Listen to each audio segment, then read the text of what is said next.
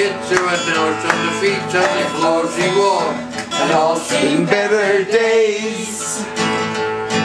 They said his paintings all were dull, no room, oh lad, the walls are full, but Lowry didn't care much anyway. They said he just paints cats and dogs and Matchstalk men with twisted slugs, and Lowry said that's just the way they stay.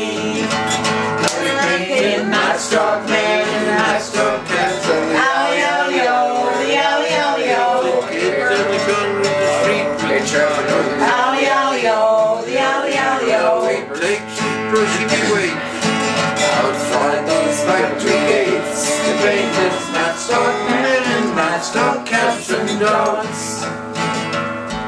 Old canvas and brushes were wearing thick when London started calling him to come on down and wear the old flat cap. They said, tell us all about your ways and all about your softened days. Is it true you're just an ordinary chap? Now he painted Matchstalk men and Matchstalk cats and alley-yo, the alley-yo. Kids on the corner of the street with his barking alley-yo, the alley-yo. He takes his brush and he waits outside those factory gates to paint his Matchstalk men and Matchstalk cats and dogs. We haven't had the Mona Lisa yet. Now Lowry's hanged upon the wall among the fairest of them all, and even the Mona Lisa takes a bow. This grand old man with hair of snow told northern folk it's time to go.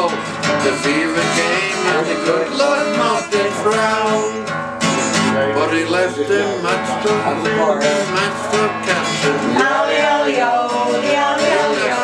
kids on the corner of the street with the barking Alley-yo, the alley-yo. He takes his brush and he waits outside those fairly gates to paint his Matchstalk Men and Matchstalk cats and dogs.